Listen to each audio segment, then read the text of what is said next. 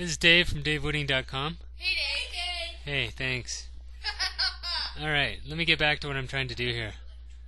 I'm going to show you how to display information from a database. Last video I showed you how to upload it. Now we're simply going to display it.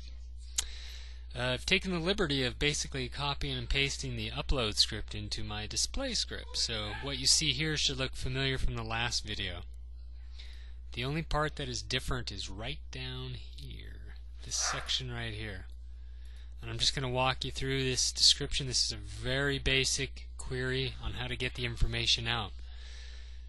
I'm telling it that I'm setting up this variable query to equal tree. The table I'm defining as products, and then this is kind of the key to the whole thing is right here. And I'll read it to you with the substitutions. Select everything from products where title is like tree. Then do all this funny MySQL stuff. Finally, go through it, loop through your results, printing out the row or the title, followed by the description. And I'm bolding the title so it's obvious, and putting a carriage return after, and then putting two carriage returns after that. So that's it. That's all the code I need to extract the information I need to use. What I do with it, well, that's where I get creative. So I've got the script in the URL browser, in the browser address bar. Let's see what it looks like now. There it is.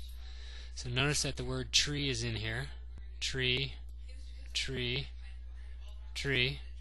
Just for fun, let's go back and change that from tree to, I don't know, rows. Should we try rows?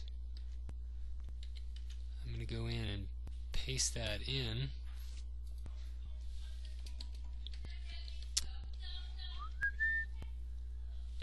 Okay, this time I'm going to hit refresh, and good.